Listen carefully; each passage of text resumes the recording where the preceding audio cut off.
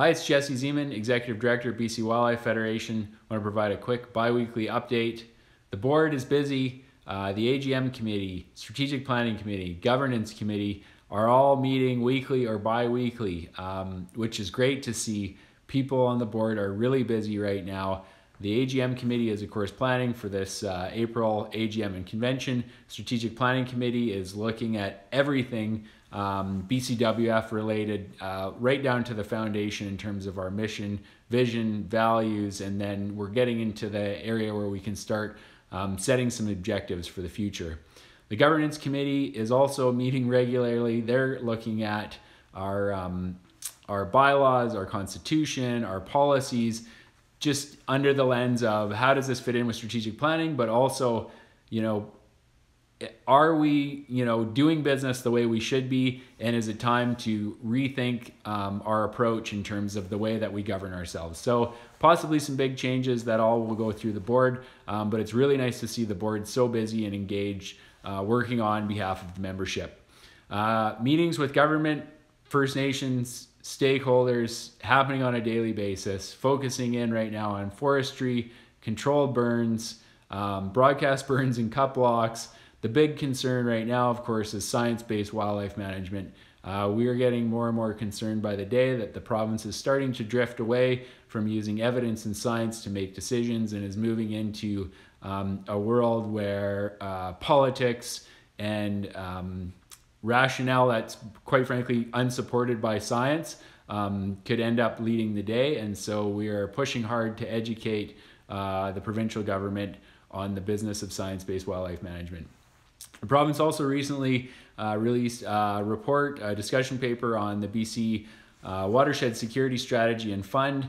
That will be due for public consultation. You'll have to get your emails in by March 18th. The BCWF led that to start through Al Martin. The Watershed Security Coalition has done a great job, of which the BCWF is a member, of pushing this.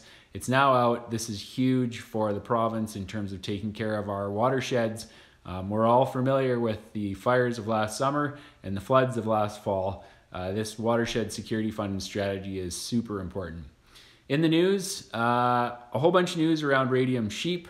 Of course, we're dealing with a sheep hunting regulation proposal while we're running over sheep every single day in the town of Radium due to the way that we manage wildlife and highways in the province. And usually how we manage wildlife on highways is by running them over.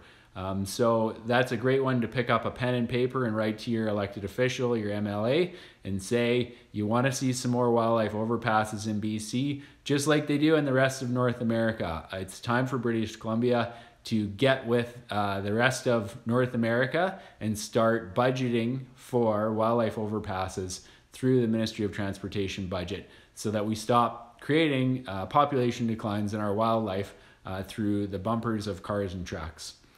In the news, you'll also see the BCWF and 14 other signatories sent a letter to the Federal Minister of Fisheries and to the province talking about listing Interior Fraser Steelhead.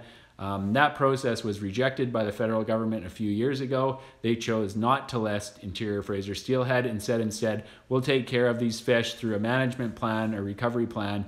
That was announced in 2019, and quite frankly, over the last 2 years, nothing of substance has happened.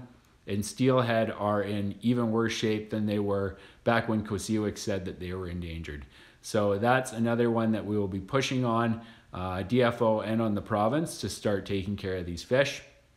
Looking ahead, our next Conservation Series webinar is February 22nd. It's with the Forest Practices Board. They just released a report in January around improving forest practices to protect water. That will be a webinar where they tell us about what they found, what they've recommended about taking care of our watersheds and our fish, and then you'll get a chance to engage and ask your questions. Next week, we'll be meeting with Kootenay wildlife staff in the Kootenay region to talk about sheep hunting regulations and to talk about their plan to restore sheep in that region and wildlife broadly in that region. As we all know, it's been a multi-decadal slide, especially in the Kootenay region, and to date there's no hope in sight in terms of recovery. So we hope to engage the ministry and work with them to start funding and tackling projects that are meaningful for wildlife in that region.